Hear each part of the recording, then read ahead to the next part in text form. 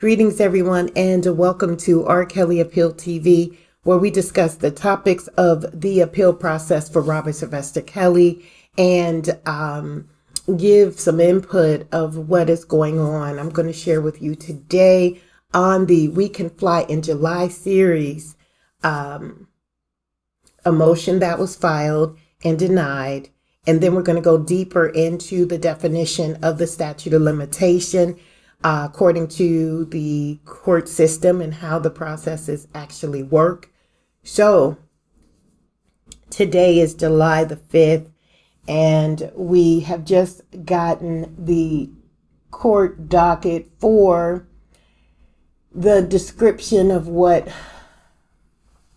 Jennifer Bongine has filed. And on the, see, what date was this? She filed a motion on June 28th, and this was right before the sentencing, asking for, to serve her the, I guess, statute of limitations that's going to be taking place in Chicago. She wanted to have some of the videos removed or something to that nature regarding the 2008 and prior to that, because the statute of limitations has run out, as well as him already having been found not guilty on that. So Judge Leuenweber then did a, he filed a motion on June 30th. The order, for the reasons stated herein, defendant's motion is to dismiss and Kelly's motion to serve her are denied. See attachments order. Harry Leuenweber on 6/30/2022. He mailed the notice and entered it on the docket 6/30/2022. So you can go and Google or YouTube, whoever's reading the motions for that particular filing. I don't want to read motions. Okay, we already know what he's done. We know what the counts are. I will read the motion specifically for the sentencing, and that will be coming up probably. I'm going to record it after this, but I wanted to get this out because this is the newest, most pertinent information. So let me go over here. I'm going to do this as a premiere, and then on Sunday we are going to talk about what has been discussed in this podcast. So Sunday we'll connect the podcast to this information. So write down all of your questions that you may have so we can get right to the gist of everything. So according to the Congressional Research Service, where they've been informing the legislative debate since 1914, they came up with a statute of limitations in federal criminal cases, and they provided us with an overview. So the overview is more or less going to share what specialists say in American public law. And this was created November 14th, 2017. So I don't know if things have changed, but this is the newest statute of limitations overview that I was able to find. So a statute of limitations dictates the time period within which a legal proceeding has begun. So what does that mean? That means that the statute of limitations of 2008 was respective from the date of the not guilty verdict in 2008 for Robert Sylvester Kelly. So that's why Attorney Bongine decided to write a statute of limitations dismissal on the things that were brought up from before. He's already been found not guilty. A lot of people want to go back in there. And then we're going to talk about in the next, in the court proceedings of why the statute of limitations are so important. And I may actually get that main document and read that off to you, what Bonjean had said. Let me see here. So, let me see here. All right. So basically, when was this? This here, okay. Let me try to get this all together here.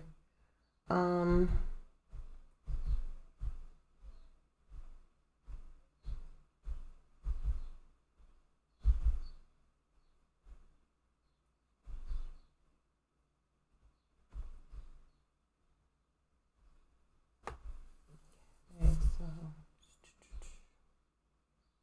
order. Let me go back up here.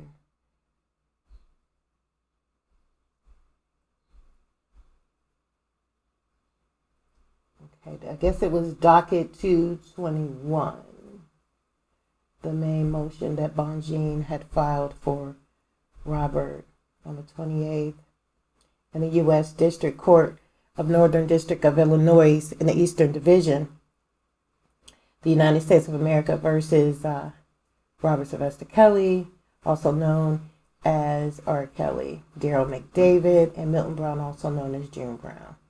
Okay, so to give a little background, what they're trying to say. Okay, so Bonjean said that on February 13, 2020, the government filed a 13-court superseding indictment charging defendant with 4 child pornography counts, conspiracy to obstruct justice in connection with his 2008 state court acquittal, 3 counts related to receiving the aforementioned child pornography, and 5 additional enticement counts. Counts 1 through 9 of the indictment largely relate to conduct directed at minor 1, while counts 10 through 13 allege sexual abuse of 4 other minors, minors 3 through 6. Discovery reveals that numerous other women have alleged abuse by defendant over the past 30 years. Some women claim to have been abused by defendant as a minor, while others claim defendant was abusive toward them when they were adults. Okay, so that's the background. And so Bonjean is saying the court should preclude the government from introducing uncharged other bad act evidence. So he's already been found not guilty. So she's saying the government has produced a lot of discovery in this case, reflecting allegations by some women who have alleged that defendant mistreated them in some form or fashion over the past 30 years. Many of the allegations are unsupported by corroborated evidence, meaning that there is nothing to back this up. There is no evidence. The court must prevent defendant's trial from being engulfed by irrelevant and excessive bad character evidence that adds little to the jury's assessment of whether defendant committed the charges offense. Defendant cannot be expected to defend against dozens of uncharged claims of abuse and sexual misbehavior, particularly where defendant must already to defend against charges of sexual abuse by 5 different women decades after the conduct allegedly occurred.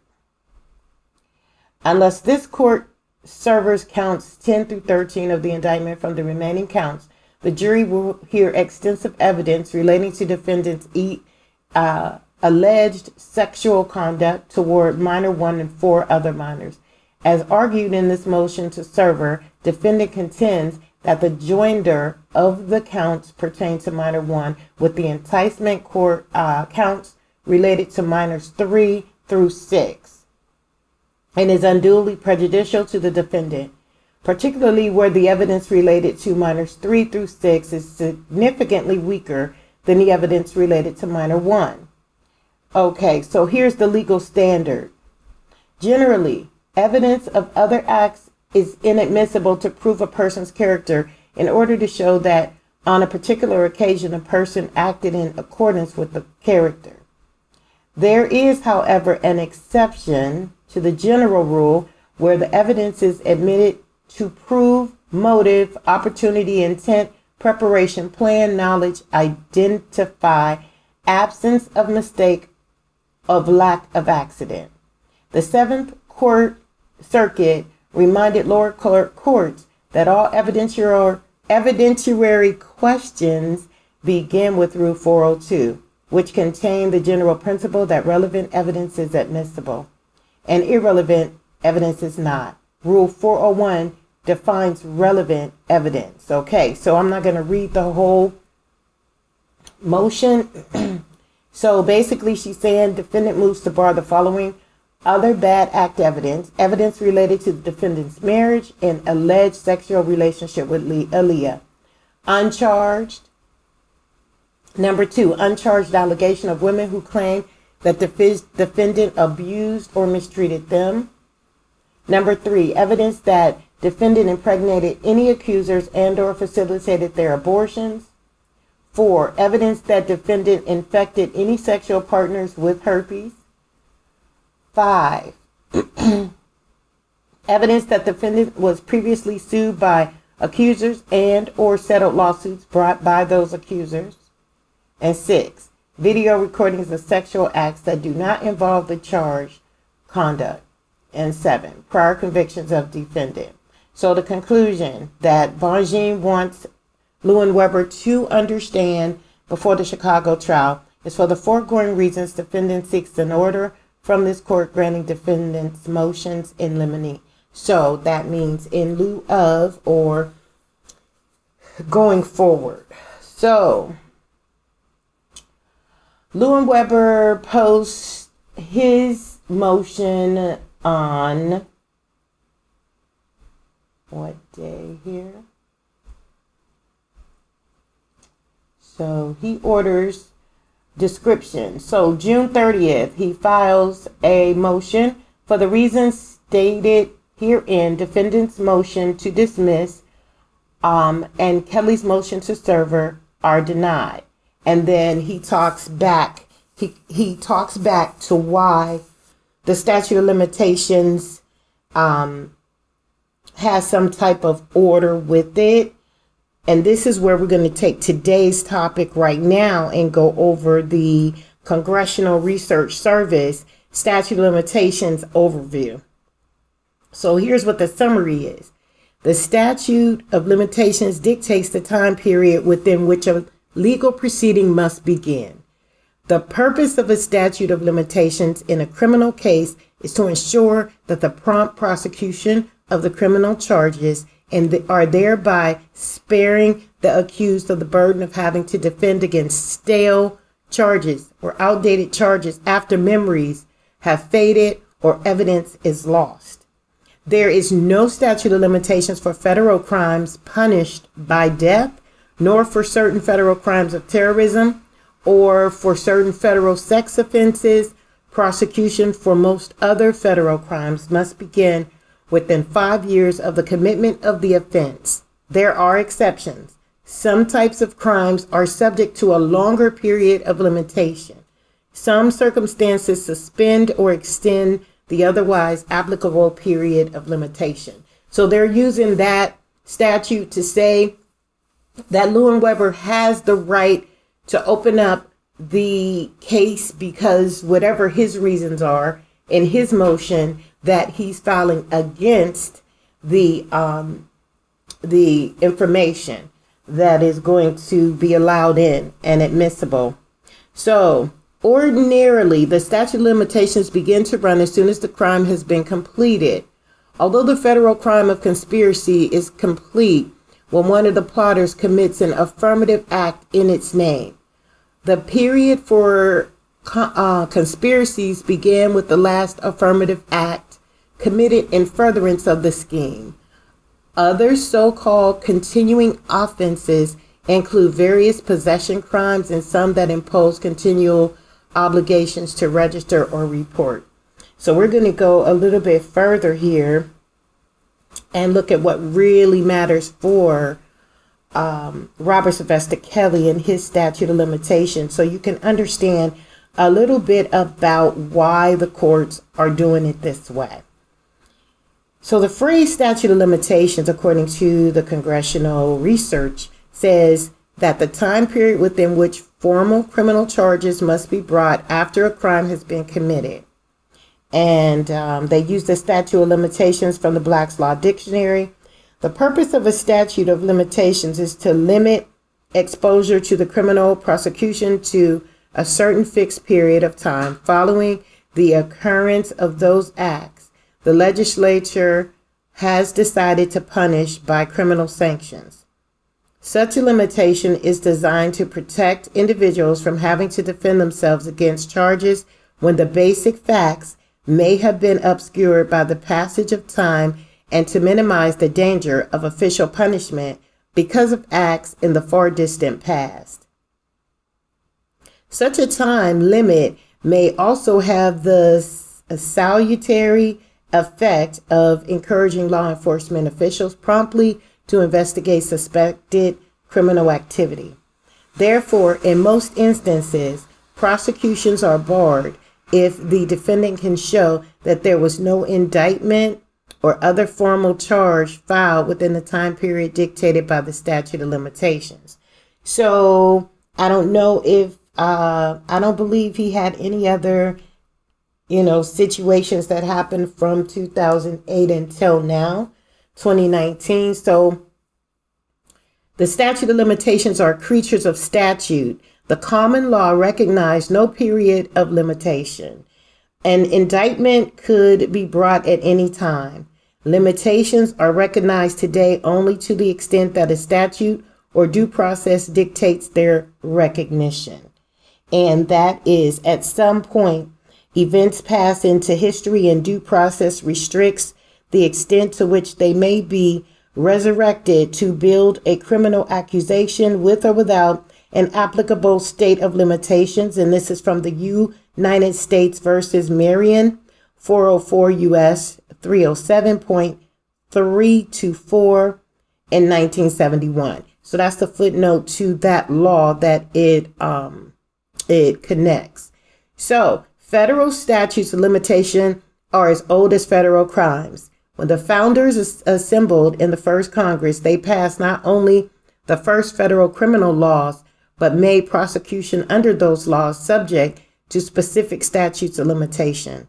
And that is under footnote 9, except for murder and forgery. The statute of limitations for prosecution of all federal capital offense were 3. Okay. Let me see. It says continued. Let me see. 3 years. The statute of limitations for all non-capital crimes was 2 years. And this was a statute 119 in 1790. It was brought forth. So let me go back here. Let me see. So federal capital offenses may be prosecuted at any time. So there was no federal capital offenses because that's murder. But unless some more specific arrangements has been made, a general 5-year statute of limitations cover all other federal crimes. Some of the expectations for the general rule identify longer periods for particular crimes. Let's go to 12. So particular crimes in which they're talking is under the 18 U.S.C. From the Supreme Court, rule number 3286. So we can look that up at another time. Others suspend or extend the applicable period under certain circumstances, such as flight of the accused or during time of war. That's it. That's it.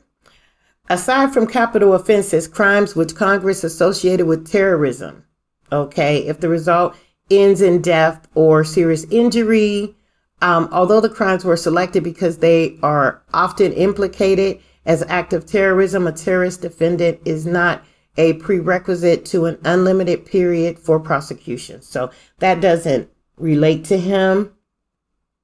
Let's go to limits by crime. Although the majority of federal crimes are governed by the general 5-year statute of limitation, Congress has chosen longer periods for specific types of crime. 20 years for the theft of artwork, 10 years for arson. For certain crimes against financial institutions and for immigration offenses, and 8 years for the nonviolent terrorist offense that may be prosecuted at any time if committed under violent circumstances, investigative difficulties, or the seriousness of the crime. Some seem to have provided the rationale for enlargement of the time limit for prosecuting these offenses beyond the 5-year standard. Child protection.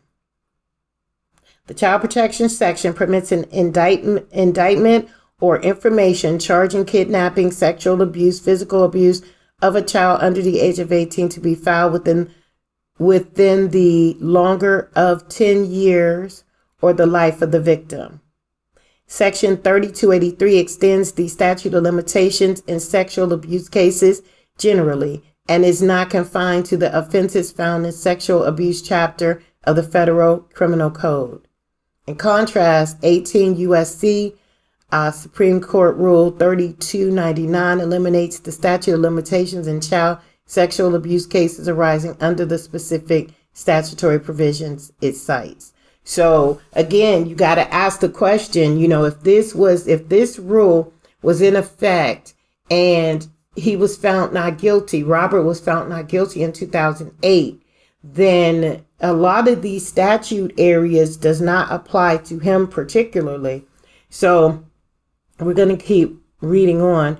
Let me see. Wartime. No, that's not him. Indictment or information. The statute of limitations runs until an indictment or information is found and returned to the court. There is, however, some questions about the impact of sealing the indictment upon its return. The federal rules of criminal procedure allow the magistrate to whom the indictment is returned to seal it until the defendant is apprehended or released on bail. Some courts seem troubled when they believe that the seal has been applied for purposes of tactical advantage rather than to prevent the escape of the accused. The statute of limitations remains told if the original indictment is replaced by a superseding indictment, okay, which is in this case Robert Sylvester Kelly's superseding indictment. As long as the superseding indictment does not substantially alter the original charge. If the okay, let's go down to this footnote. Let me understand this. 57. United States versus Yielding, 657, 8th Circuit Court in 2011. For limitations processes, a superseding indictment filed while the original indictment is validating pending relates back to the time of filing of the original indictment if it does not substantially broaden or amend the original charges. Okay, and this is where Lewin Weber feels that opening it up to the statute of limitations and removing that lift for being able to go back and overreach back into the past to determine whether a superseding indictment substantially broadens or amends a pending timely indictment. We agree with other courts that it is appropriate to consider whether the additional pleadings, alleged violations of a different statute contain different elements, rather on different evidence, or expose the defendant to a potentially greater sentence. The touchstone of this analysis is whether the original indictment provided the defendant with fair notice of the subsequent charges against him. So did they tell him in the sentencing in 2008 that this is open for future, if they had any type of laws that they quoted, would it extend over into a continuance of the same type of crime 20, 30 years later? Okay. So that's what I want you to understand as well. So let me go down here to conspiracies and continuing offenses. Statutes of limitations normally begin to run when the crime is complete, which occurs when the last element of the crime has been satisfied. So when they say complete, it means let me see. Okay, they cite over 15 cases here for what it means complete, what the court means as complete, which occurs when the last element of the crime has been satisfied. So I guess when the sentencing has occurred and the court has, decided that this is what it's going to be, or, an appeal has happened and they've gone through it and they've weeded everything out, and then they say that this is the final rule. So I guess the final ruling, the rule for conspiracy, is a bit different.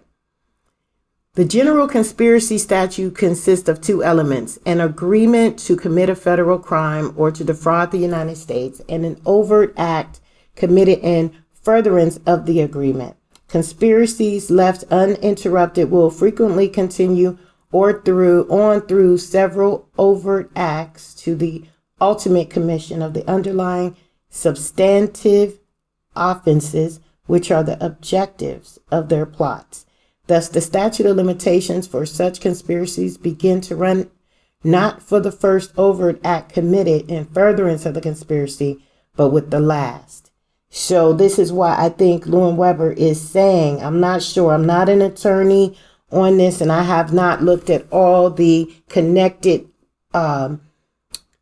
cases that aligns with it, because through those cases, there is one definite mandatory purpose for, using those case law for this particular thing. So again, I'm not an attorney. I'm just reading over what the Congressional Research Lab is saying about statute of limitations. So you will have to go further or ask an attorney for more information, but I'm just reading this. The statute of limitations under conspiracy statutes that have no overt act requirement begins to run with the accomplishment of the conspiracy's objectives, with abandonment, or with the defendant's effective withdrawal from the conspiracy. So they're saying with the Mann Act, this involves, let me see here. There are other crimes which, like conspiracy, continue on long after the elements necessary for their prosecution fall into place.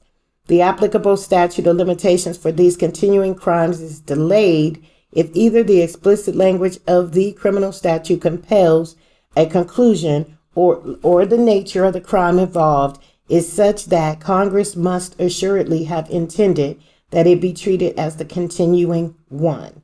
Continuing federal offenses for purposes for statutes of limitations include escape from federal custody, flight to avoid prosecution, failure to report for sentencing, possession of the skill and skull of an endangered species, possession of counterfeit currency, kidnapping, failure to register under the Foreign Agents Registration Act, failure to register under the Selective Service Act, being found in the U.S., having re-entered this country after deportation, embezzlement under some circumstances, and possession of unregistered pipe bombings. Well, a lot of that can also be used for the fact that in his case, he did none of these things here. Okay, so the conspiracy claim is so broad. And there was something I was going to say about the failure to pay child support. They did get him on that. Healthcare fraud, bank fraud, and there was failure to register. Now, according to the sentencing by Judge Ann Donnelly, her purpose, which we'll go over that soon, but her purpose has him registering for a lot of things. So he better organize his life during the time of parole, probation, and he's going to be even older. So he may not be able to handle and do all those registries that he is required to do based on the sentencing requirements after serving his time or getting the appeal. With the fact that the appeal may grant him, immunity or a new trial or something like that. because the sentencing is on the record, they may still use those areas to say that he must report, he must drop DNA, he must, you know, and all the other things they say in the sentencing report, which we'll go over that in a little bit. So let's talk about the constitutional considerations in the ex post facto. Historically, constitutional challenges to the application of various statutes of limitations have arisen most often under the ex post facto or due process clause. The Constitution prohibits both Congress and the states from enacting ex post facto law. So that's 114. Let me see what they're saying down here. 114. I hope they explain it. No bill of attainder or ex post facto law shall be passed. No state shall pass any bill of attainder or ex post facto law. So it's after the fact of the law. So this is where I'm confused, because I would like to know how they would be able to open his statute of limitation up if the law states at this time under, but I guess I would have to go under the 2008 federal laws and actually read his entries in 2008 and determine how they decided everything in his case. And right now, I'm not going to do that. I'm not going to promise to do that. But what it says is, first, every law that makes an action done before the passing of a law and which was innocent when done, criminal, and punishes such action. Every law that aggravates a crime or makes it greater than it was when committed. Every law that changes the punishment and inflicts a greater punishment than the law annexed to the crime when committed. And fourth, every law that alters the legal rules of evidence and receives less or different testimony than the law required at the time of the commission of the offense in order to convict the offender. And I believe they did all that. I think they overstepped this federal area in number one, every law that makes an action done before the passing of a law in which was innocent when done. Okay, so I don't know what laws are out there right now on the books that credits someone who has been sentenced, or not sentenced, but charged with a sex offense crime, and then been found not guilty, and then later bring this up. Are they allowed to do that? Because I wonder what laws were on the books at that time. So we would definitely have to do that. Number one, go back in 2008 and look at the sexual laws that he was charged with. And then go and look at each one of those case laws and see if that individual law had changed in any way. And number two, every law that aggregates a crime or makes it greater than it was, which the docuseries definitely did. They made it more than what it was without evidentiary evidence. And so that is an example of that. And every law that changes the punishment and inflicts a greater punishment. See, I mean, this is what I'm saying. When you have adults and these adults are consenting, or parents are giving consent, then at this particular time, this is why people are saying, go after the parents. Because in this law, according to the federal government, every law that changes punishment and inflicts a greater punishment than the law extended to the crime when it was committed, that is something that should be taken in consideration, and Lewin Weber should definitely look at that. If not, that's going to be a conflict. It's going to be a conflict. And then every law that alters the legal rules of evidence. And we all know that Judge Ann Donnelly overstepped a lot of boundaries and in the legal rule of evidence. Did she follow the legal rule of evidence, or did she follow her emotion and receive less or different testimony than the law required at the time of the commission of the offense in order to convict the offender? I believe she definitely did that. And only the appeal, once it's open, Attorney Jennifer Bonjean, she knows all this stuff. She recognizes it. I don't know every single law, and she has a whole legal team that is going to go in and search all the case law that was affiliated and associated and get that mandatory rule from that particular law to determine if they followed, if the lower courts followed it. And the Circuit Court of Appeal is doing even more. It's going to expand that even greater. So it gives us more of a in-tune terminology behind the quote statute of limitations. So let's go a little deeper. Now the due processes, the court later made clear that due process contemplates more than a claimant showing of adverse impact caused by a pre-indictment delay. Okay, so that doesn't affect him. Let's look at some of the attachments here. So they have some laws and some rules that is very effective. And you get more time. You get 20 years literally for under the USC code 18 USC.668 for major art theft. I mean, you get 20 years for just stealing somebody's artwork. Like, really? Okay, let me see here. And so it goes on and on.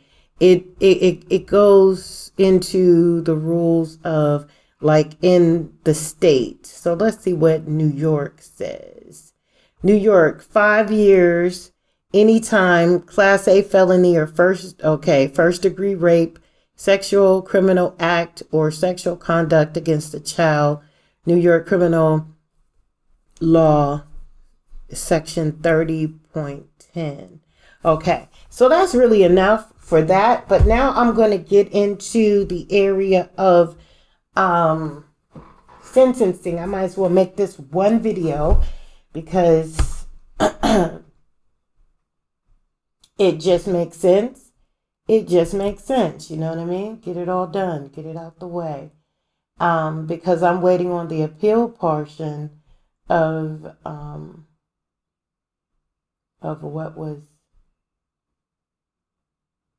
what is going to be filed. And that should be coming up very, very, very soon. So I don't want you to get this mixed up as to this is what's happening now. This is already taking place. This is done. Let me see here.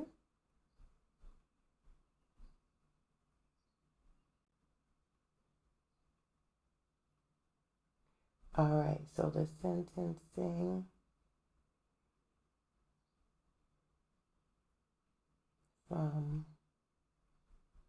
And Donnelly.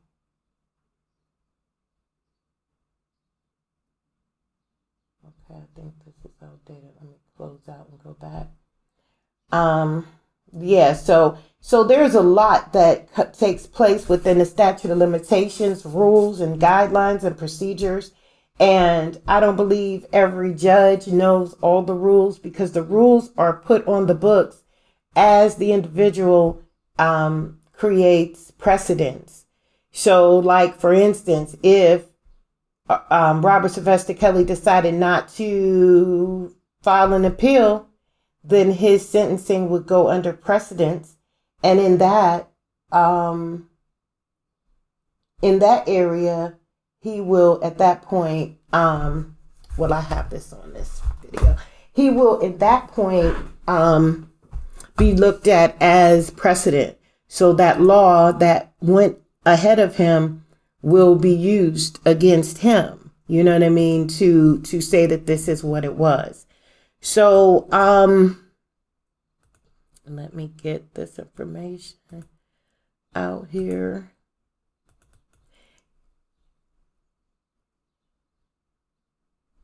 All right, so in the U.S. District Court, U.S. of America versus Robert Sylvester Kelly, judgment in a criminal case, case number 119 CR 00286 AMD 1, USM number 0962735. Jennifer Bonjean was retained, and He was found guilty on counts after a plea of not guilty. Counts 1, 2, 3, 4, 5, 6, 7, 8, and 9. Okay, so under the title section 18 U.S.C. 1962C, racketeering was the nature of the offense, and the offense ended on 6/3/2019. So they gave him 1 count. And 18 U.S.C. 242(1), the Mann Act transportation of Jane Doe 5. It was offense ended 10/30/2015. He received 2 counts on that. So let me go. So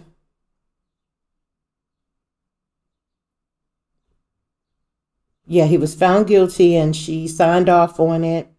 So the defendant is sentenced as provided in pages 2 through 8 of this judgment. The sentence is imposed pursuant to the Sentencing Reform Act of 1984. I hope she took in consideration his Disability Act, because the Sentencing Reform Act includes that disability component piece in it. And it was signed and filed, well, it was signed on 6/29/2022.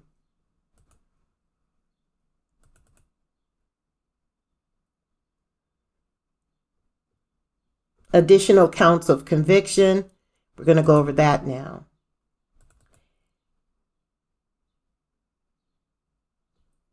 Defendant Robert Sylvester Kelly, case number 119 CR 00286, AMD1.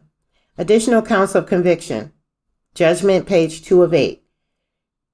Mann Act coercion and enticement of Jane Doe number 5. Offense ended 10/30/2015. 3 counts. Mann Act coercion of minor Jane Doe 5. 10/30/2015. 4 counts. Mann Act transportation of minor Jane Doe 5. 10/30/2015. 5 counts. Mann Act transportation Jane Doe 6. 5/18/2017. 6 counts. Mann Act coercion and enticement Jane Doe 6. 5/18/2017. 7 counts. Mann Act transportation Jane Doe 6. February 2nd, 2018. 8 counts. Mann Act coercion and enticement Jane Doe 6. February 2nd, 2018. 9 counts.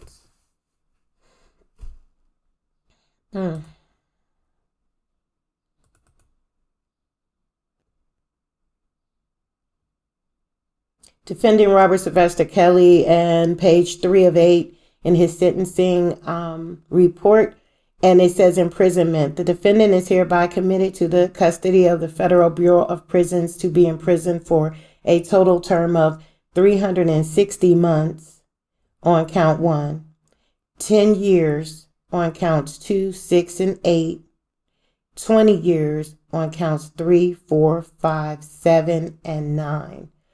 All counts to run concurrently. Now remember, back in the day, we talked about consecutively and concurrently. So I told you that there is the way that they look at concurrent sentencing. So let's see what that is. So concurrently, a concurrent sentence refers to a type of sentence judges are able to give defendants convicted of more than one crime. Instead of serving each sentence one after another and concurrent sentences, a concurrent sentence allows the defendant to serve all their sentences at the same time, where the longest period of time is controlling. So that means that he's serving all of them together. So that was a good thing. That's why he didn't get, quote, life, because it wasn't consecutive, where he would do, first he would do 60 months. Once he's done serving that, then he'll start his 10-year sentence. And then after that, he'll start his 20-year sentence. So basically, they summed it all up as in 30 years, and then gave him credit for the years that he's been in so far.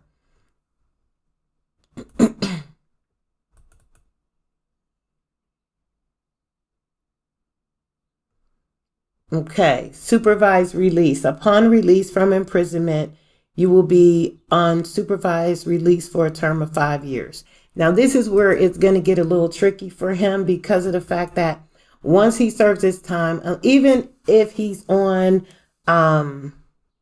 if he receives a new trial or gets acquitted, because of the situations with the allegations of sexual offenders, I believe that would be probably put into the sentencing or into the request mandated by the court that they follow this.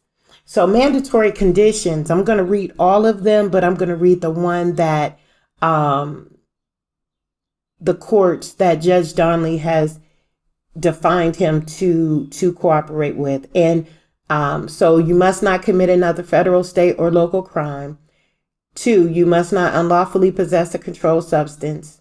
3, you must refrain from any unlawful use of a controlled substance. You must submit to 1 drug test within 15 days of release from imprisonment and at least 2 periodic drug tests thereafter as determined by the court.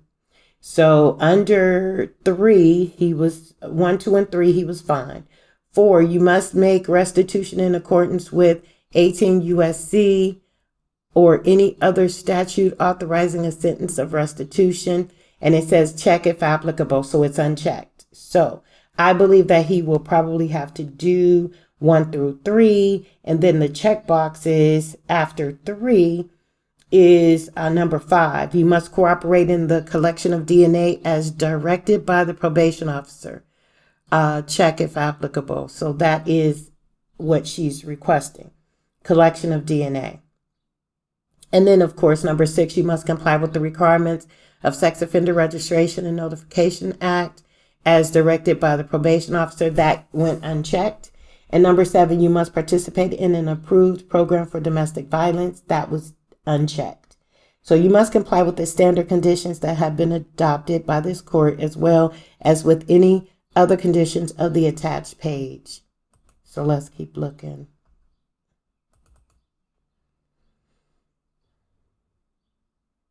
Okay, so 1, 8. Standard conditions of supervision, page judgment entry 5 of 8. As part of your supervised release, you must comply with the following standard conditions of supervision. These conditions are imposed because they establish the basic expectations for your behavior while on supervision and identify the minimum tools needed by probation officers to keep informed, report to the court about, and bring about improvements in your conduct and condition. You must report to the probation officer in the federal judicial district where you are authorized to reside within 72 hours from your release from prison, unless the probation officer instructs you to report to a different probation officer or within a different time frame. So this is very important. Like once he gets out, like I said, he's going to be older. He's already confused about everything that has happened. Somebody's going to have to help him get this part of his life together. He's going to need a schedule or a planner. Because that's going to be very difficult to remember how, to go drop, to go really get a DNA testing. And sometimes the probation officer, I'm not saying that they do it on purpose, but a lot of times they don't get the information to you till a day later and then tell you, oh, you didn't report. So now you have a point against you, Number 2, after initially reporting to the probation office, you will receive instructions from the court or the probation officer about how and when you must report to the probation officer. And you must report to the probation officer as instructed. So I hope his probation officer actually works with him during this time when he is released, because of the fact that he is going to need that help. I mean, he's never been here before. So that's definite. So his probation officer should become his best friend, when it comes down to where he needs to be and when he needs to be there. Number 4, you must answer truthfully the questions asked by your probation officer. Number 5, you must live at a place approved by the probation officer. If you plan to change where you live, or anything about your living arrangements, such as the people you live with, you must notify the probation officer at least 10 days before the change. If notifying the probation officer in advance is not possible due to unanticipated circumstances, you must notify the probation officer within 72 hours of becoming aware of the change or expected change. So yeah, they're gonna have to know everything about you at this point. You must allow the probation officer to visit you at any time at your home or elsewhere, and you must permit the probation officer to take any items prohibited by the conditions of your supervision that he or she approves in plain view. Number 7, you must work full-time, at least 30 hours per week at a lawful type of employment unless the probation officer excuses you from doing so. If you do not have a full-time employment, you must try to find full-time employment unless the probation officer excuses you from doing so. If you plan to change where you work or anything about your work, such as your position or your job responsibilities, you must notify the probation officer at least 10 days before the change. If notifying the probation officer at least 10 days in advance is not possible due to unanticipated circumstances, you must notify them within 72 hours of becoming aware of the situation. So this is important because any violation of these rules, and believe me, they're going to hold him to extreme accountability. And, you know, number 7, oh, and as far as working, you know what I'm saying? They made the remark, someone made the remark on some CBS show when they said that he'll be singing on the L again under, you know, the subway. That'll never happen. That'll never happen. Number 7, you must work full-time, at least 30 hours a week at a lawful type of employment. Okay, we did that. You must not communicate or interact with someone you know is engaged in criminal activity. And that's where I'm grateful that the stipulations of the rules are there. And it's like, even if he gets acquitted, he needs to follow these rules to the T, because this is what's going to help him save his life, even if he doesn't have to report to anyone. He should still, you know what I'm saying? He should still, you know, make himself in plain sight. Keep himself in plain sight. If you know someone has been convicted of a felony, you must not knowingly communicate or interact with that person without first getting the permission of the probation officer. Okay, so the probation officer more or less is saying here that, hey, look, we want to keep you safe in certain circumstances. I know certain circumstances is all about control, but we want to keep you safe. So the goal here is to make sure that you don't hang around people that's going to take you back to prison. You know, if you're arrested or questioned by a law enforcement officer, you must notify the probation officer within 72 hours.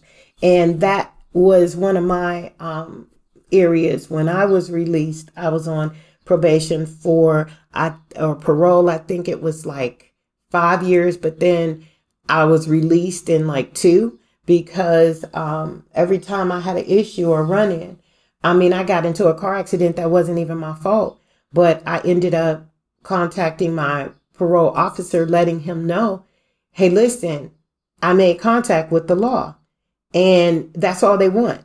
And then they're like, okay, send over the information, get the, information from the insurance company, because what could have happened is it could have been my fault and I could have been drinking and driving or whatever. And that could have affected it, against me. But because I was clean, I was doing what I needed to do. And just because I reported, when I had to call the police on someone that was close to me that I felt needed support and help, I reported that I did make contact, and this is what I did, and this is who I called. And, I was just very open and transparent, and you have to be that way. Okay. Because when they find something, they're going to be like, oh, you didn't tell me this, so that means you didn't tell me other things. And then they go into this whole spiral of investigations. You know what I mean? Number 10, you must not own, possess, or have access to firearm, ammunition, destructive device, or dangerous weapon, anything that was designed or was modified for the specific purpose of causing bodily injury or death to another person, such as nunchucks or tasers. So at this point, they're trying to say that people must be just victims, especially in a society that we live in right now. You can't even go to a 4th of July parade without something happening, and everybody else is armed and ready for combat. And I think they need to revamp that right there, especially for people who are not violent or who may have, that needs to be reconsidered for the 21st century. Number 11, you must not act or make any agreement with a law enforcement agency to act as a confidential human source or informant without first giving the permission of the court. Number 12, if the probation officer determines, based on your criminal record, personal history, and characteristics of the nature and circumstance of your offense, you pose a risk to another person, including an organization, the probation officer, with prior approval of the court, may require you to notify the person about the risk, and you must comply with that instruction. The probation officer may contact the person and confirm that you have notified the person about the risk. 13, you must follow the instructions of the probation officer related to the conditions of the supervision. U.S. Probation Office, use only, okay.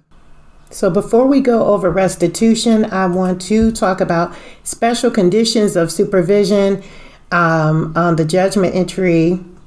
And it says the defendant shall comply with any applicable state or federal sex offender registration requirements as instructed by the probation officer, the Bureau of Prisons, or any state offender registration agency in the state where he resides, work, or as a student. Number 2, the defendant shall participate in mental health treatment program, which may include participation in a treatment program for sex disorders as approved by the U.S. Probation Department. The defendant shall contribute to the cost of such services rendered and or any psychotropic medications prescribed to the degree he is reasonably able, and shall cooperate in securing any applicable third-party payment. The defendant shall disclose all financial information and documents to the probation department to assess his ability to pay. As part of the treatment program for sexual offenders, the defendant shall participate in polygraph exams and or visual response testing to obtain information necessary for risk management and correctional treatment. Number 3, the defendant shall not associate with or have any contact with convicted sex offenders unless in a therapeutic setting with the permission of the U.S. Department of Probation. 4, the defendant shall not associate with children under the age of 18 unless a responsible adult is present and he has a prior approval from the probation department. Prior approval does not apply to contacts which are not known in advance by the defendant where children are accompanied by a parent or guardian, and for incidental contacts in public settings. Any such non-pre-approved contacts with children must be reported to probation department as soon as possible, but no later than 12 hours. Upon commencing supervision, the defendant shall provide the probation department the identity and contact information regarding any family members or friends with children under the age of 18. When the defendant expects to have routine contact with, so that the parent or guardians of these children may be contacted, and the probation department can approve routine family and social interactions such as holidays and other family gatherings where such children are present, and supervision by parents and guardian without individual approval of each event. Number 5, if the defendant cohabitates with an individual who has minor children, the defendant will inform that other party of his prior criminal history concerning his sex offense. Moreover, he will notify the party of his prohibition of associating with any children under the age of 18 unless a responsible adult is present. Number 6, the defendant shall report to the probation department any and all electronic communication service accounts used for users' communication, dissemination, and/or storage of digital media files, audio, video, images. This includes but is not limited to email accounts, social media accounts, and cloud storage accounts. The defendant shall provide each account identifier and password and shall report the creation of new accounts. Charges and identifiers and passwords, transfer, suspension, and/or deletion of any account within 5 days of such action.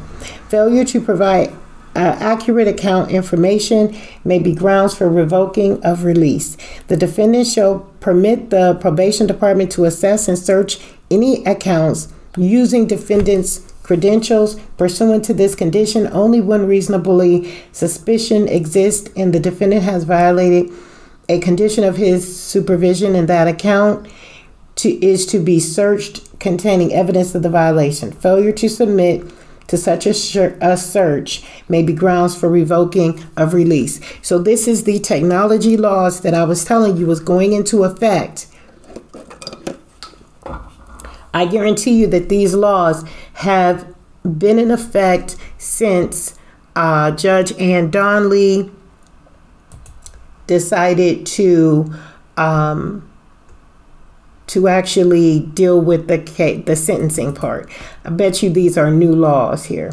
Number 7, the defendant shall submit his person, property, house, residence, vehicle, papers, computers, other electronic communications or data storage devices or media or office to a search conducted by the U.S. probation officer. Failure to submit a search may be grounds for revoking of release. The defendant shall warn any other occupants of the premises may be subject to this condition. An officer may conduct a search pursuant to the condition only when reasonably suspicion exists that the defendant has violated a condition of his supervision and that the areas to be searched contain evidence of this violation. Any search must be conducted at a reasonable time and in a reasonable manner. Number 8, the defendant is not to use a computer, internet-capable device, or similar electronic device to access any visual depictions, including any photography, film, video, picture, generated image, picture, whether made or produced by electronic, mechanical, or other means of sexual explicit conduct. The defendant shall also not use a computer, internet-capable device, or similar device to view images of naked children. The defendant shall not use his computer to view sexually explicit conduct or visual depictions of naked children stored on related computer media such as CDs, DVDs, and shall not communicate via his computer with any individual or group who promotes the sexual abuse of children. The defendant shall cooperate with the U.S. probation officer's computer and internet management monitor program. Cooperation shall include but not be limited to identifying computer systems, internet-capable devices, and any electronic media capable of storing data the defendant has access to, allowing an initial examination of the device and installation of monitoring software hardware to the device at defendant's expense. So they're about to put all this into motion. So the monitoring software hardware is authorized to capture and analyze all data contained on the device, including geolocation of the device. So he's going to have a forever tracking device upon him, or as long as he's on parole or probation.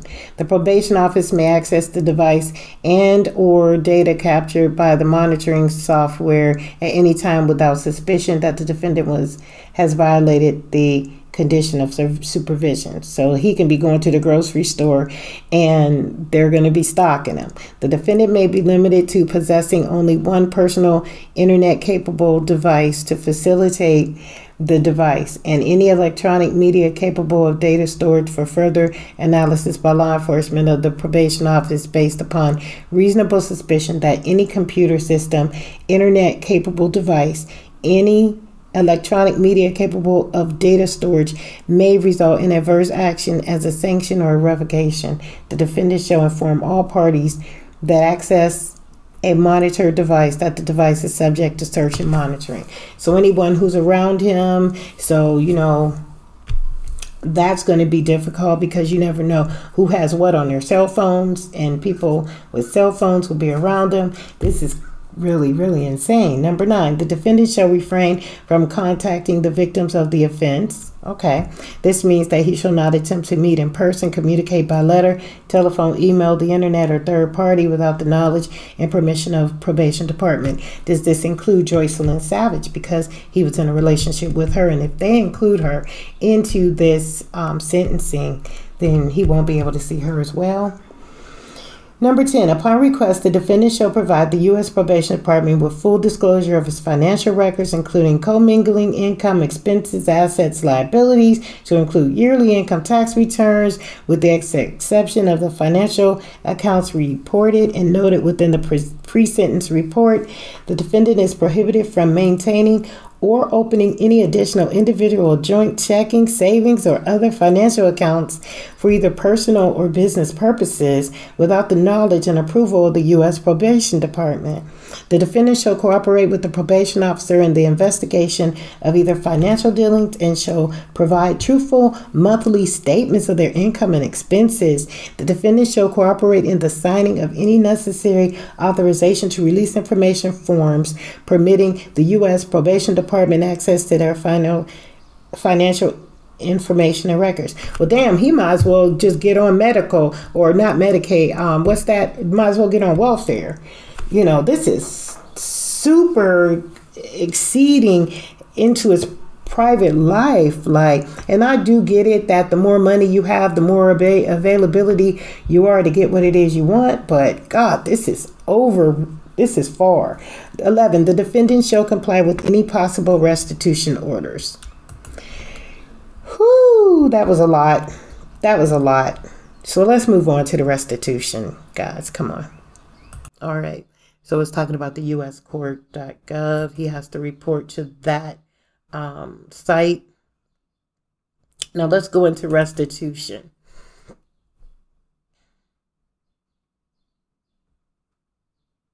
Criminal monetary penalties. The defendant must pay the total criminal monetary penalty under the schedule of payments on sheet 6. Totals: assessment $900, fine $100,000. JVTA assessments $40,000. The determination of restitution is deferred until 9/28/2022. An amended judgment in a criminal case will be entered after such determination. So I'm thinking that they're going to add to see what's going to go on with the other trial in Chicago. But yeah, that's excessive. There is going to be a lump sum payment of $900 due immediately. Balance is due. Schedule of payments.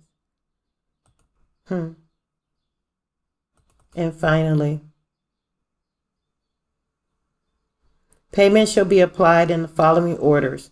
So there is going to be an assessment fee, a restitutional principal. So that means that they're going to make money and interest off of the money that, if he can't pay it all at one time, it's going to be a restitutional principal and a restitutional interest, a AVAA assessment, fine principal. So there's going to be money attached to that, fine interest, community restitution, JVTA assessment, penalties, and cost, including cost of prosecution and court costs. So basically they're trying to just futuristically assume where his money is going to be spent, no matter who helps him pay to get out of this, these fines. They're just taking all the money. They're taking everything. And I don't know if they're, looking at the royalty opportunities that he could be afforded from his music. I hear that his music is streaming higher than normal after the sentencing was submitted on the docket as of June 30th by Judge Ann Donnelly and signed and posted on the docket. But I mean, there's a lot to this thing here, a whole lot. And as far as them opening up the statute of limitations, I feel that You know, they could be, again, overreaching the boundaries of what they are allowed to do in this case. I mean, I'm not sure. I really don't know, but I would like to see, and time will tell, and eventually I will go in and look at the statute of limitations and you know, what is on the record and on the docket from 2008. Let me see here. There was something else I wanted to tell you.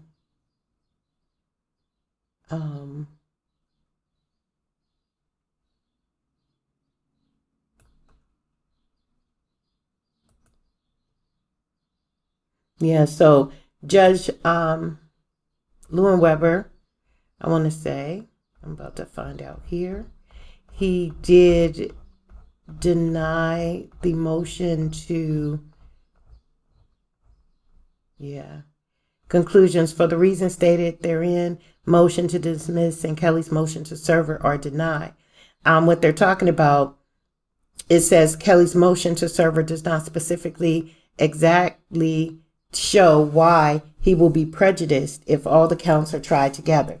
So basically, Kelly is saying that, you know, if you try me against all of this stuff, I'm not going to be able to, you know, win at all. You're tying my hands in every area. Kelly does not adequately explain his assertion that the evidence in support of counts 1 through 3 is stronger than the evidence in support of counts 10 through 13. Kelly claims that the video evidence is much stronger than testimonial evidence of questionable veracity. So it's looking at the truth in the matter. And he's saying that if you put the video out there, you know, it may not show the truth in all matters. I don't know. I've never seen the videos. So I can't attest to that, whether or not, just to say that I believe, I don't know.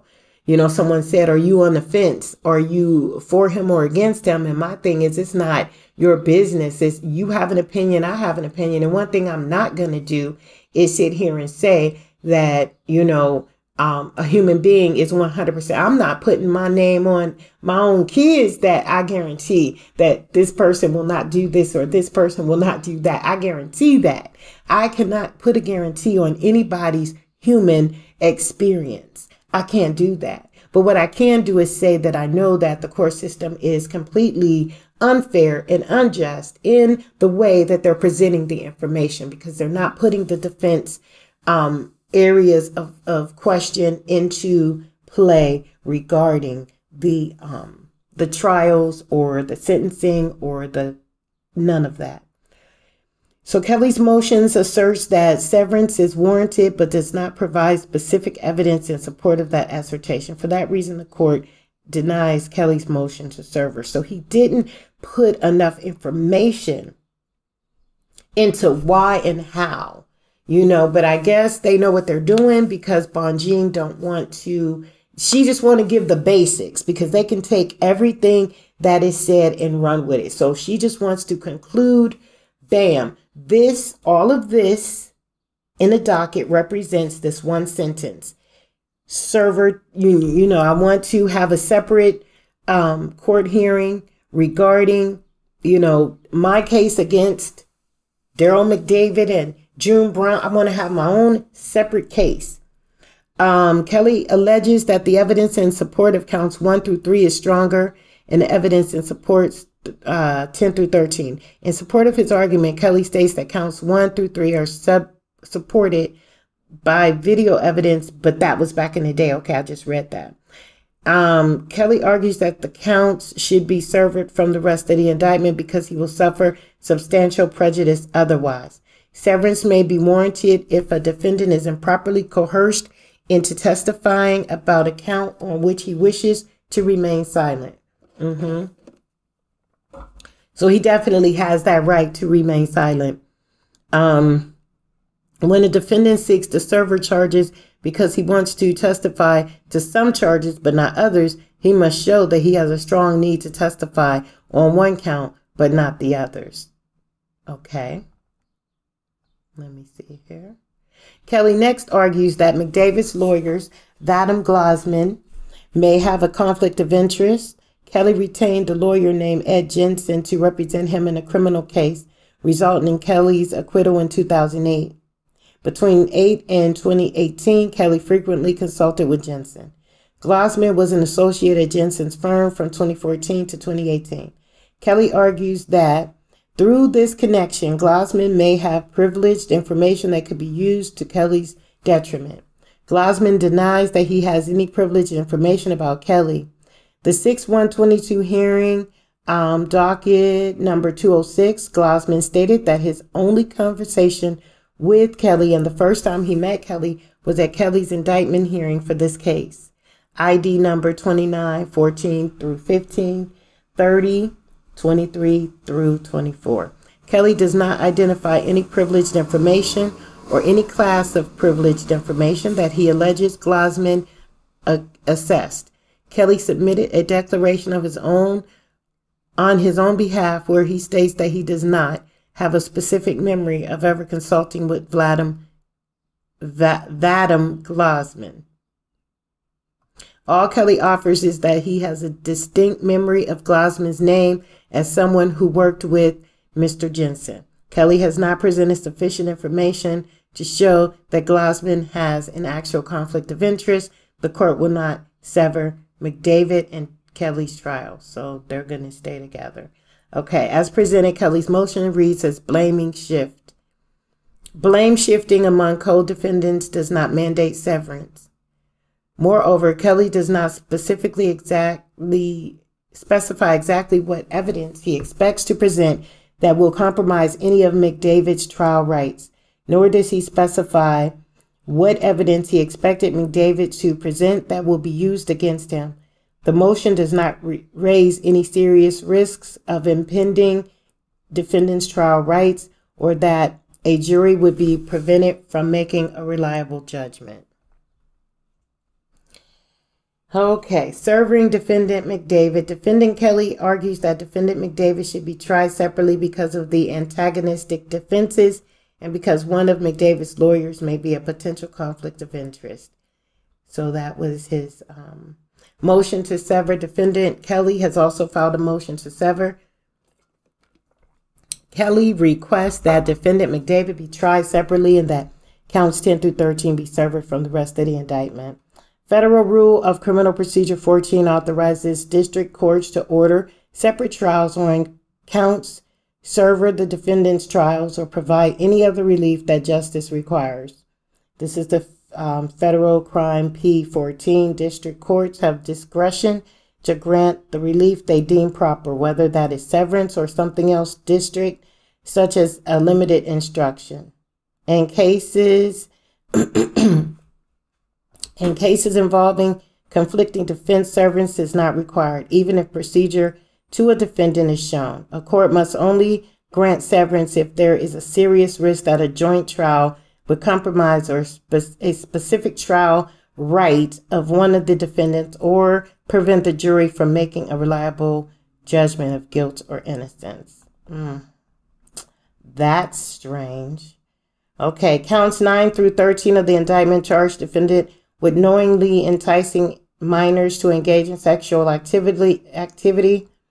Counts 9, 10, 12, and 13 charges defendant with aggravated criminal sexual abuse in violation of 702. The indictment states that the activity occurred between 1996 and 2001, like with charges 1 through 4. Provides the relevant statute of limitations at the time of the accused conduct. The limitation period expired when the minor turned 25 years of age. The earliest date at which any minor in the accused conduct turned 25 was August 2005, as discussed earlier. Was amended in 2003, extending the limitations period to the life of the child.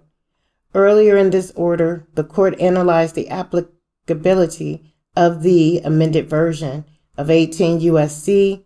3283 to counts 1 through 4 of the indictment. The analysis for counts 9 through 13 is largely the same.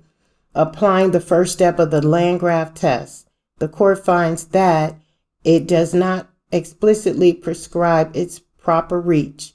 In the second step of Landgraf, the court applies Gibson. Defendant Kelly's rights are not infringed because 3284 was twice amended before the previous limitations prior period for counts 9 through 13 expired. So again, it goes back to that whole statute of limitations I read about earlier. So like I was saying earlier, I don't know if there were laws that were placed on the books that from within his trial from 2008 or after that would have made, which would have allowed to open up the statute of limitation even after the statute of limitation had expired. So yeah. So, okay, count 6 through 8. 6 charges all defendants with conspiring to receive child pornography, and the indictment states that the conspiracy took place between 2001 and 2007. Count 7 charges defendants Kelly and McDavid with receiving 2 videos of child pornography in violation of 18 USC. And the indictment. Okay, let's go before that, before I continue. Didn't CNN receive child pornography as well? Didn't Sun Time make 50 copies of the, okay, Jim Derrigotti said it himself. He made 50 copies of the video, and he had people watch the video when Sparkle had sent him the tape. So, or the anonymous person, excuse me, allegedly, the anonymous person has sent him the video. So that means that all these people received child pornography tapes. They all did.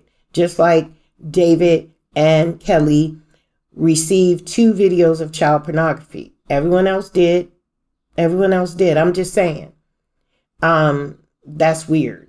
The indictment alleges that Kelly and McDavid received these tapes in August 2001. Count 8 charges defendants Kelly and McDavid with receiving 1 video of child pornography in violation of USC 18 USC 225-2A.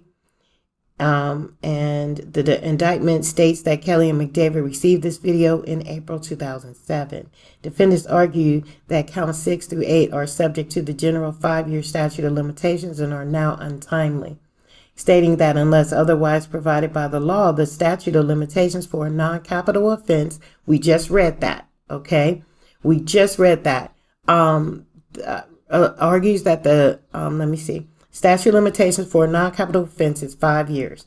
The government argues that the court should apply the statute of limitations set forth in 18 USC 3299. According to USC 3299, there is no statute of limitations for an offense under Chapter 110 of Title 18 of the U.S. Code. Counts 6 through 8 all charge defendants with violations of 2252, which fall under Chapter 110 of Title 18, and such applies to counts 6 through 8. So they have the authority to do so, and they still denied it. However, you know, this is something that, again, he may receive, but who knows what appeal they're going to use for this as well. Counts 1 through 4. Counts 1 through 4, the indictment charges defendant Kelly with producing 4 videos of a minor engaged in sexually explicit conduct in violation of 18 USC 2251A. The indictment states that the videos were produced from 98 to 99. At the time of the charged conduct, the statute of limitations expired once the minor reached the age of 25, amended in 2006. Kelly argues that as a result, these counts are time barred. In response, the government argues that the limitations period was extended when the statute was amended, and the extended date should apply. Okay, so I guess it was like being grandfathered in to a time that was approved earlier. Yeah, the extended date should apply. 18 USC 3283 was amended in 2003, extending the statute of limitations to the life of the minor. That's what happened in 2003. But the filing was the statute was different in 98 and 99. So when it hit 2003, then yeah, it could have changed. It could have been amended. It was amended, but in 2006. So the statute of limitations didn't hit him at that time. So the rulings are going to be probably null and void because of the fact that the statute was amended in 2006. So, and that extended from 2006. The law is that if you mess with a minor now from 2006 until today, the statute of limitations is for the lifetime of that child or 10 years after the offense, whichever is longer. Now, in 18 U.S.C. 3283, if the operative limitations period is the one set out in 94 version of the statute, counts 1 through 4 expired in 2009. If the amended statute of limitations applies, the counts are timely brought. The Supreme Court has set out a two-step test to decide whether a federal statute applies to past conduct. Landgraf versus USI Film Products. The first step is to determine whether Congress has expressly prescribed the statute's proper reach. If the statute's proper reach is clear, the inquiry ends there. However, if the statute is silent, the next step is to determine whether applying it retroactively would impair a party's rights. Defendants urge the court to look to the legislative history of 18 U.S.C. 3283 and rule that Congress expressly prescribed that the statute does not apply retroactively. Defendants point to the House version of the bill, which contained an express retroactively provision. Child Abduction Prevention Act. The final version of the bill omitted this provision, and Senator Lay confirmed that the omission was intentional. Senator Lay Amber legislation, Congress recorded 149-50. In 2003, Judge Nathan of the Southern District of New York recently dealt with this precise issue in the prosecution of defendant Ghislaine Maxwell, United States versus Maxwell, 534 F Supreme F Sup SUPP.3D 299.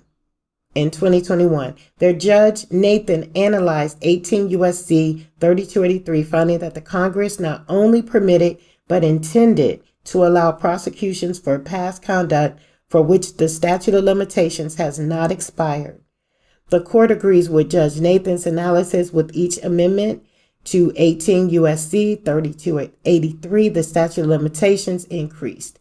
In light of the lack of retroactivity provision, but steadily increasing statutes of limitations, the court finds that the statute does not prescribe its proper reach. And there again, if they ignore that, it's going to be a future problem for them. The court next moves to the step 2 of Landgraf test. The court finds that applying the court version of 18 U.S.C. would not impair the defendant's right in the Seventh Circuit applying procedural statutes, which effectively enlarge the limitations period and does not violate the ex post facto clause, so long as the statute is passed before the given prosecution is barred. U.S. versus Gibson, we talked about that as well. However, their motion to dismiss defendants urge this court to read the second step of Landgraf as providing broader protections for criminal defendants that the ex post facto clause emphasizes in its originality. The court declines to do so. Applying the current version of 18 U.S.C. 3283 does not impair any of the defendant's rights because the statute was amended before the original limitations period expired. This court will not disturb well-settled law to create new statutory rights where none currently exist. Counts 1 through 4 are timely. So,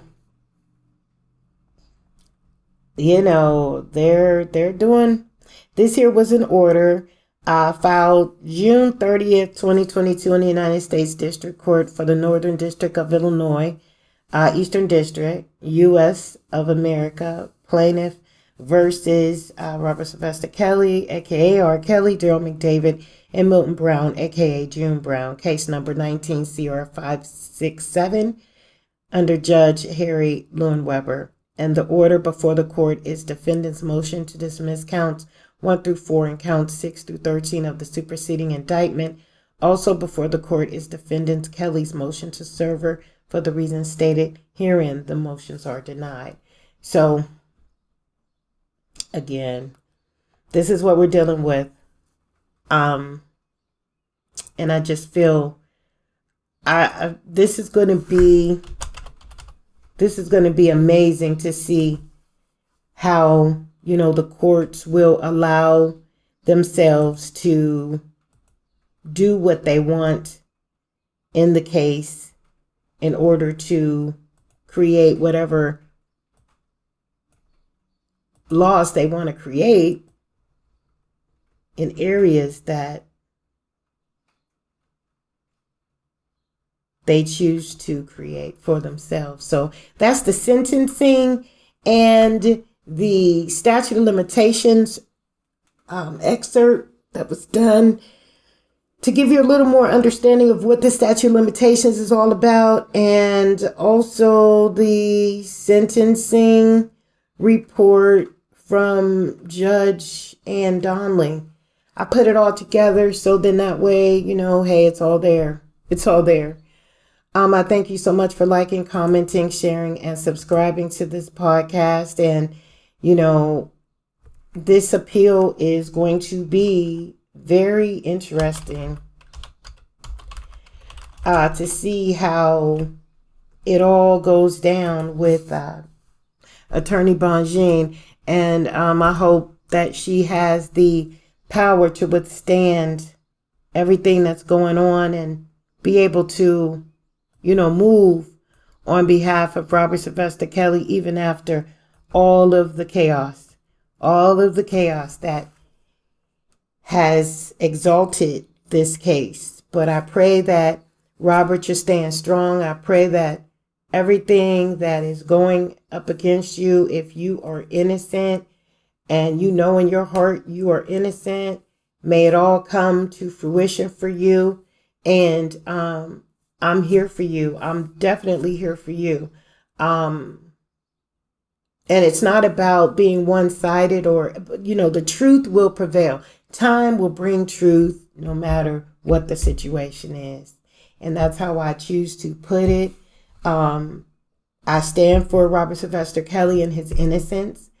I do believe that, you know, sometimes when you have to look at the law from a certain perspective, you cannot incorporate emotion into the reality of the situation. You know what I mean? So to be asked, you know, to hold back those videos, to me, it's questionable why, if you're not in the video. But then too, it's not, because like I said in past videos, I think a couple videos ago, I said the way that green screens and filters and different things can analyze information, especially during video recording times. I mean, people were trying all new technology, and DVDs and all of that was already out in some areas where we were just getting the VHSs. So, and CDs were out, you know, when we were just getting them, USB ports were out to where you could just like stream things. You know, they were talking about streaming. Aaliyah was talking about streaming herself. And that was in the 90s. So at what point do we take time frames and timelines with technology and put a man's life into a box, you know? And that's where I choose to go the route of Robert Sylvester Kelly, no matter what's on the video cameras. But I have to prove that to myself. But I have to analyze what I'm hearing and then be able to dissect that from my own way that I process information. So nobody has a right to judge me, as I have no right to judge anyone else. I don't care what anybody else thinks about him, whether they're for him or against him. That's their issue. See, and that's the thing. We need to stay focused on what we believe, what we know. and knowing is greater than believing. So you just handle your lane. You stay in your lane and you do your thing. You know what I'm saying? But other than that, everybody has a right to their opinion. Everybody has a right to, voice their opinion, but just make sure it's on a platform that is going to validate and agree with that opinion. I mean, why would someone over in Kelly, dislike come over to Kelly Nation? You know what I'm saying? It's like, no, we ain't got no beef. You stay over there, I stay over here. This is, it's not turf. It's just my independent way of looking at life and why I choose to believe what I do, and what I do on my podcast is my business. And also, please do not introduce me to anyone. If I don't already know them, I'm not trying to give free advertisement for somebody to go over to somebody else's channel. So please stop disrespecting the flow. You know what I'm saying? Just don't do that. Because if I feel that I want to connect and work with a group of people, I'm going to do it. But I'm a leader, honey. I am a straight up leader. And that's what this thing is about. Being a leader, making your own decisions, doing your own things, and, handling your own business. And with that, thank you for liking, commenting, sharing, and subscribing to this podcast. I greatly appreciate every subscription, every view. You're wonderful. I'm going to be going on Patreon in a little, so I will keep all of my subscribers in the know, so that you will be able to join me and we can have our private conversations where there are certain things that we cannot post here on YouTube because of their guidelines, but we'll be able to do it, provide more information over at Patreon. Okay, peace and blessings, and we'll see you next time. And as always, keep it 100.